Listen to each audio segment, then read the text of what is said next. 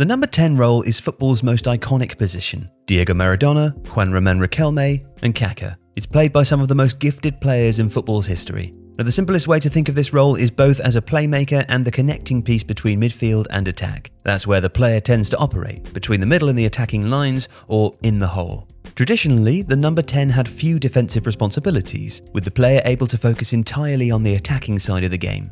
But today, the notion of such a free role is antiquated, and number 10s are expected to do their share of hard work. However, many of the position's offensive aims remain unchanged. Typically the most gifted and creative player, the number 10's responsibility is to drop into positions to receive the ball and then use it to create chances through a combination of passing, dribbling, imagination, and quickness of thought.